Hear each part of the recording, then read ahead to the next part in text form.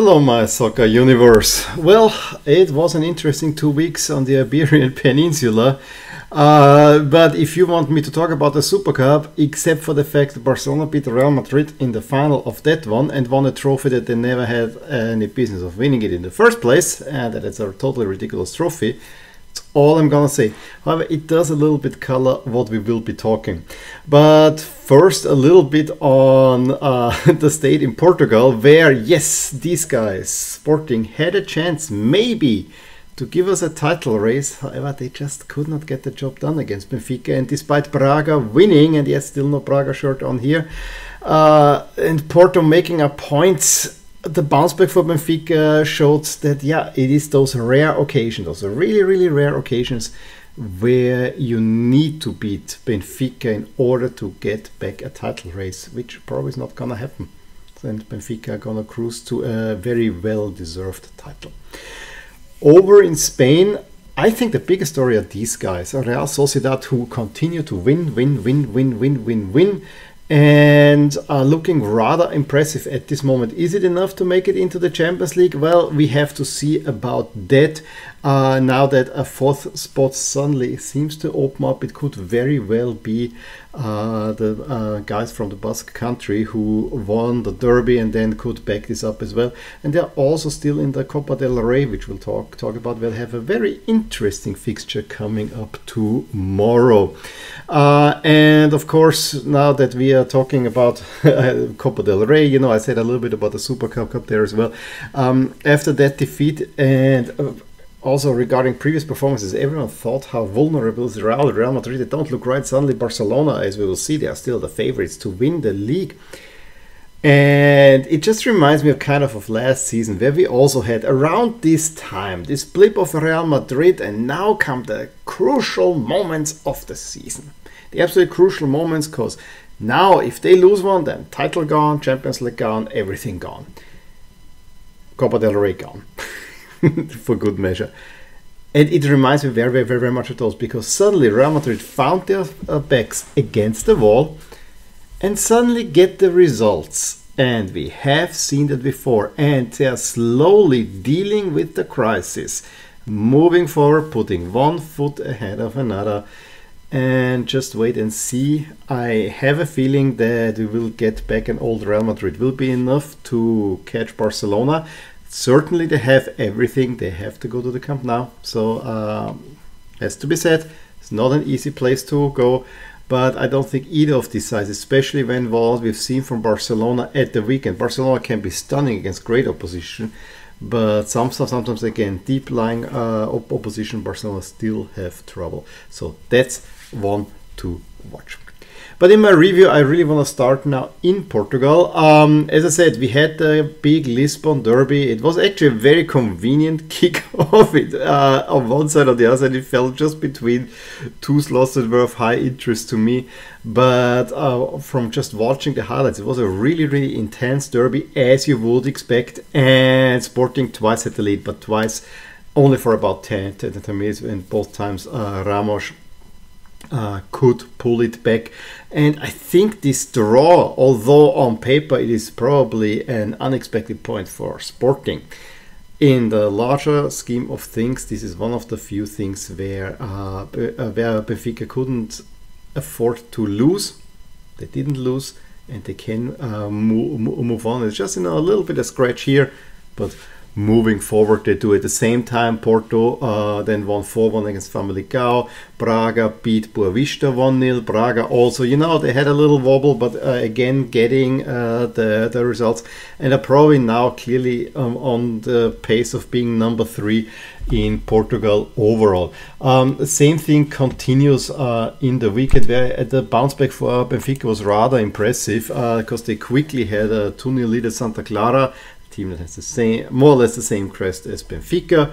After 60 minutes, Arsnes from Norway and Ramos gave them a 2-2 lead. They controlled the game left and right. There was a big chance for Santa Clara to maybe pull one back, but then Gonzalo Guedes, after Enzo Fernandez sets him on, makes it 3-0, easy win.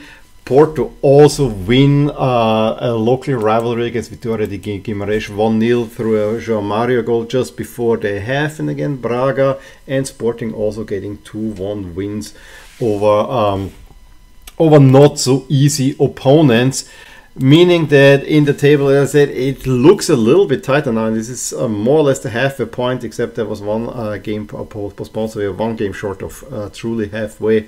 But Benfica 4 points ahead of Braga seems rather decisive, and 5 ahead of Porto, meaning Porto need help for sure. Sporting seem to be in a struggle to make it in the Champions League, because Porto they will most likely not catch, and even Braga seems to be 8 out. So look for Sporting making it into the Europa League next season, which is exactly what the expected standings tell as well.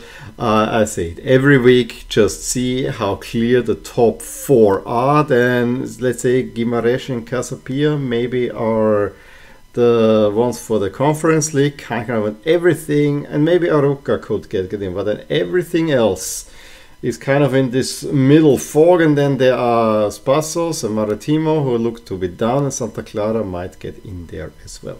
I cannot tell you much about the upcoming games. I know that on this Thursday Benfica have to play Passos, and then we have a rather weirdly scheduled draw from Sunday through Wednesday, where the outstanding fixture of course is Sporting against Braga. That is a must win for Sporting if they want to catch Braga, whereas Benfica and Porto have away games that are of, you know, no, they should win that as usual.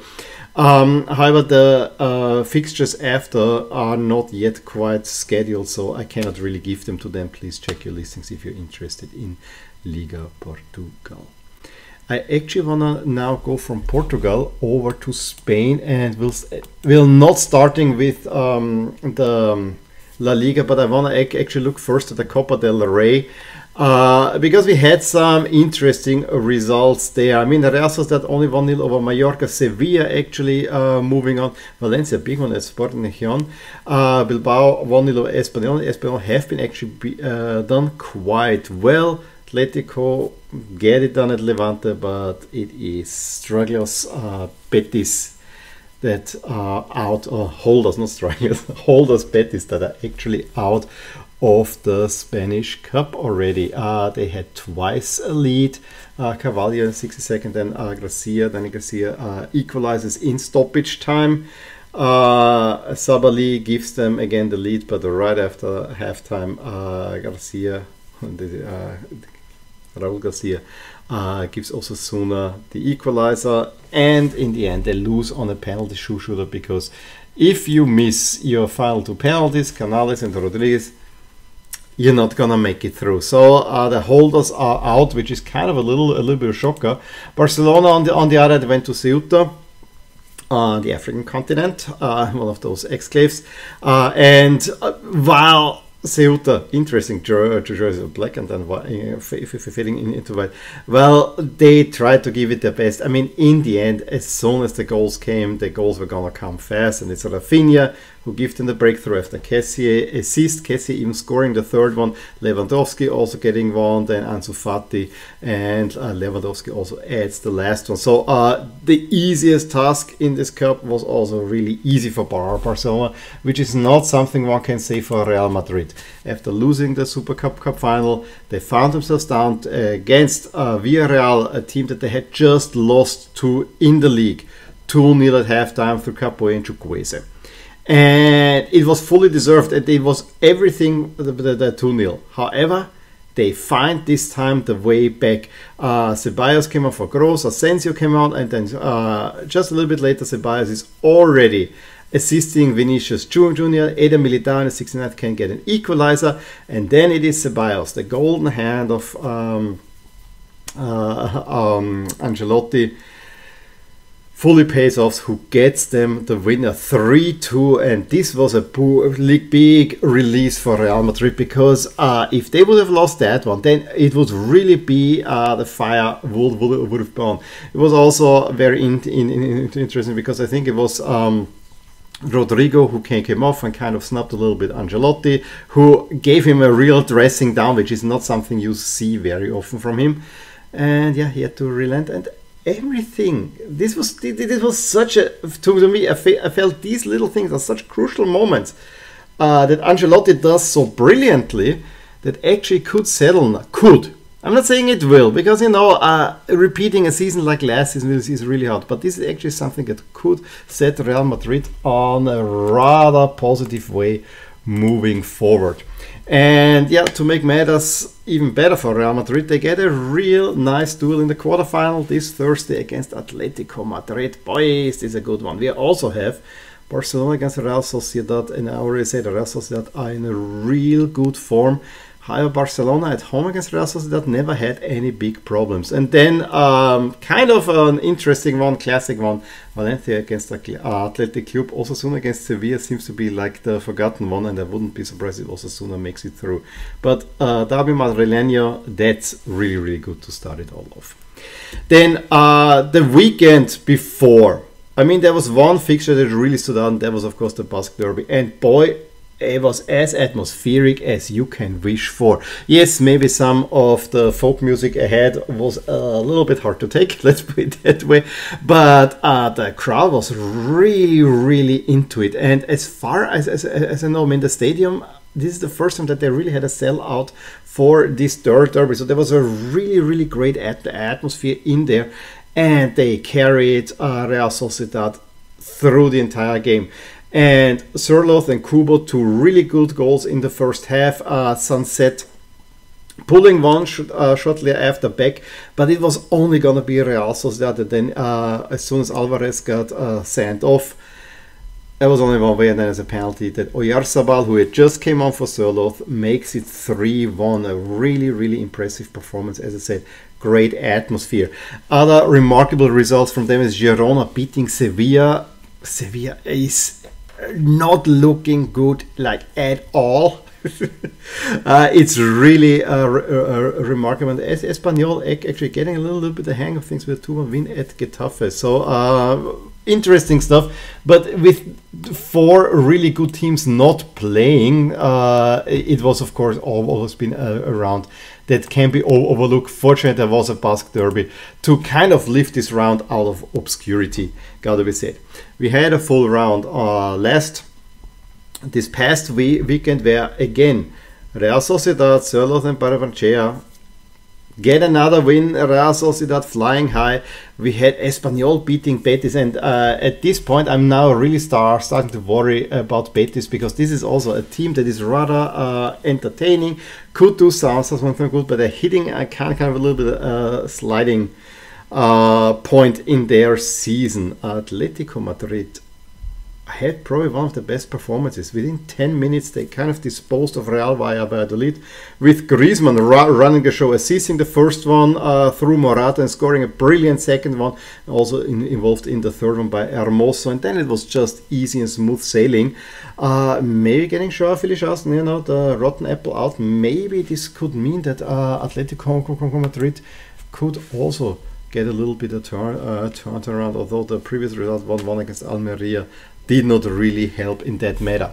Sevilla by the skin of the teeth. Yes, Sampol is getting sent off, then Alejo is sent off for Cadiz, and it's a Rakitic penalty in the end, in the 89th minute, that sees Sevilla get a very, very, very important point. But honestly, this will be a long struggle. Villarreal back on winning ways. Barcelona's 1-0 win over Getafe. Yeah, 5 at the back. Barcelona cannot break it down, except once Pedri finds the breakthrough, but there's not much to talk about. Same thing for Real Madrid, just a workman-like win at Athletic Club, but a win they get. A brilliant goal by Benzema early on, then one by Kroos, late on, in between, just getting the points. This was all that was in there, and while Bilbao is putting in all the fight, the rest was kind of a little bit just not enough for them to get the win.